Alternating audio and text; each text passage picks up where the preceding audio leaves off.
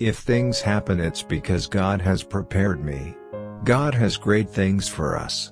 If it's God's will that I be there, there I will be. I learned that it is faith that decides whether something will happen or not. I have my life. I have my values. And compared with much of society, especially football, that is radical. I would love to have a career like Zinedine Zidane.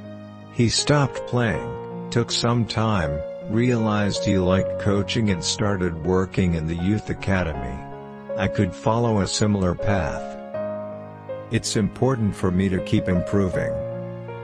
It's not my place to make judgments about the behavior of other footballers. Cars and women, things like that, never mattered to me.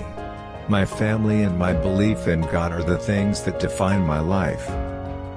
One always wants more when things work out. It's not easy to decide what is best for you in the future. Every opportunity that presents itself, my main objective is to conquer and be victorious. When things go well, everyone talks well of you and vice versa. Unfortunately, football is like that. I have been in many teams that have had loads of talent but did not make it through, and been with teams that did not have that much talent and ended up being champions.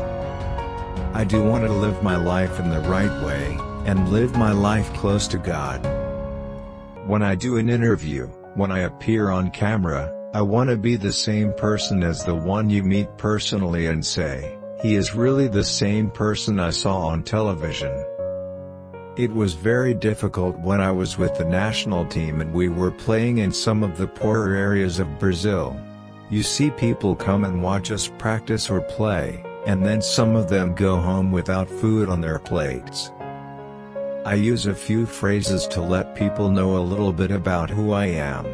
One is that I belong to God, which is a phrase I always wear on my shirt during the most important moments of my professional career. I can still dream about my successes.